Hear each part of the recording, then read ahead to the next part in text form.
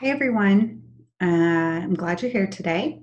We are going to read a book together on unique learning, and then we're going to answer some questions. So let's get started. The name of my book is called Rules, Laws, and the First Week of School. Yesterday we talked about laws, and today we're going to talk about how they relate to school.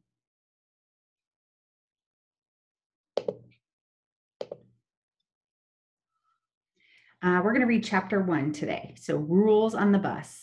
Now, some of you ride buses and some of you don't ride buses. But you know what? Every once in a while, you'll ride a bus, whether it's being on a field trip or you're taking a bus to get someplace in the community. So, these are always good things to know when we're riding a bus. So, let's see what this has to say. Chapter 1 Rules on the Bus. Paige is excited for her first day at her new school. She waits for the bus and thinks about the new people she will meet. The bus pulls up. She sees a stop sign come out on the side of the bus. She also sees flashing lights. She wonders why the bus has a stop sign and flashing lights. Why do you think a bus has a stop sign and flashing lights? Probably to stop cars. Can you point to the stop sign on this page? Where is the stop sign on this page? Here it is. Yes, a stop sign is red. Can you sign or say red? Good job. Paige gets on the bus. Paige sits down. The bus driver points to a sign above her head.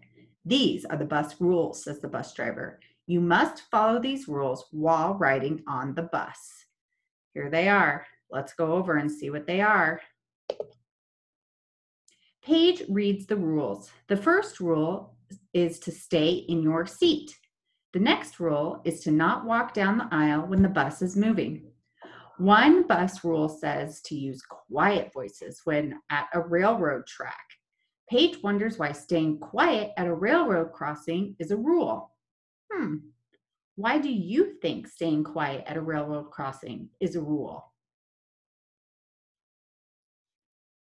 Maybe because we need to be able to hear the train. We need to be safe to make sure that before we cross the railroad tracks, there isn't a train coming. And that helps the driver to hear for a train when we are quiet. Paige sees another girl on the bus. She says, "Hi, I'm Paige. Do you know why we have to be quiet at a railroad track?" "I'm Tiffany. We have to be quiet so the bus driver can hear if there is a train coming.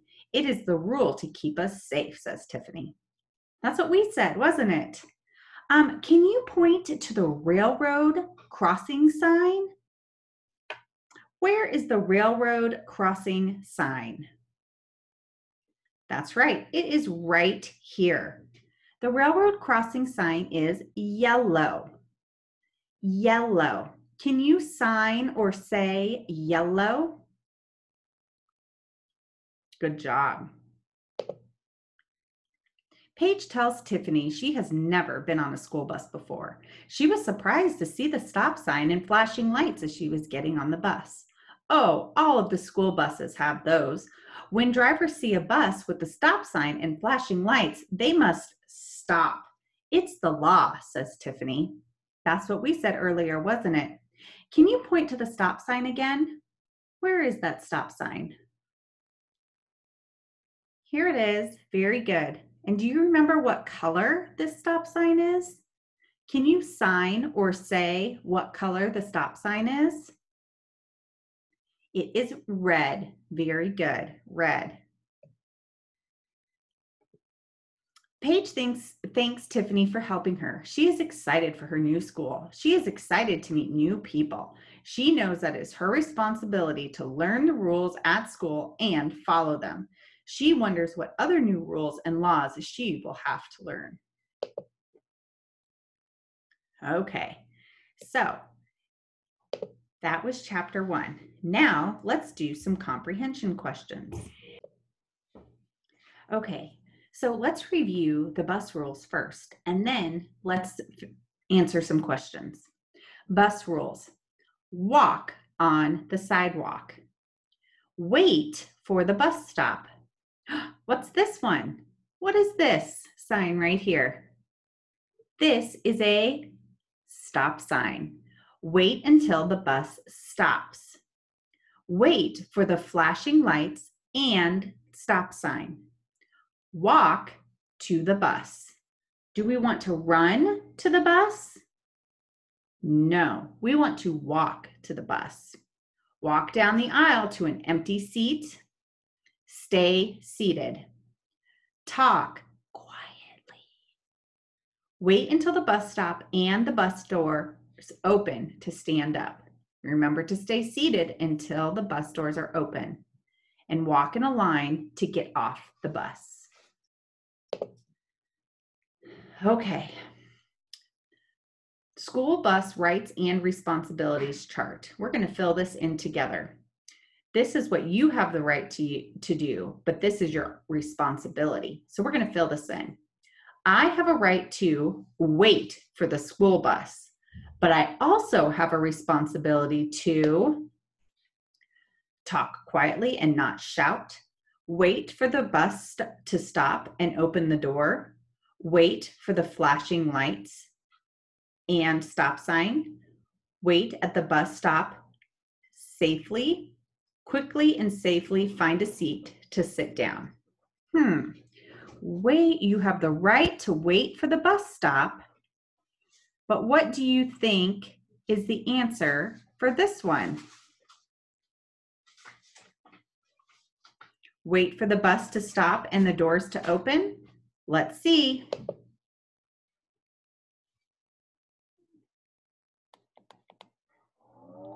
Oh, that's not right. Let's try again. Wait for the bus to stop and the doors to open. Let's try again. Well, we know it's not this one. Wait for the school bus. What about wait at the bus stop safely? Let's try this one. Wait at the bus stop safely. Very good job. Okay. I have a right to get on the school bus, but I have a responsibility to talk quietly and not shout, wait for the bus to stop and the doors to open, wait for the flashing lights and stop sign, or quickly and safely find a seat to sit down. Are we going to wait for the bus to stop and the doors to open? Or are we going to wait for the flashing lights and stop sign before we cross the street? Let's try this one. Wait for the flashing lights and stop sign. Very good. All right, here's the next one. I have the right to sit on the school bus, but I have a responsibility to talk quietly and not shout, wait for the bus to stop and the doors to open, or quickly and safely find a seat to sit down. Well, you have the right to sit on the school bus, but you also need to make sure that you are quickly and safely finding a seat to sit down. Let's see if that's right.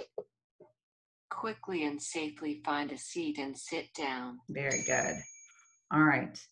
I have the right to talk to my friends, but I have the responsibility to talk quietly and not shout, or wait for the bus to stop and the doors to open.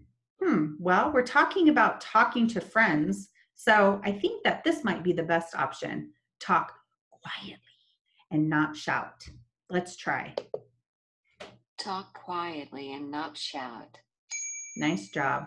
Okay, last one. I have the right to get off the bus at my stop, but I also have a responsibility to wait for the bus to stop and the doors to open. That's our only choice. Let's pick it. Wait for the bus to stop and the doors to open. Nice job, you guys. Thanks for reading chapter 1 with me. Tomorrow we'll read chapter 2. See you then.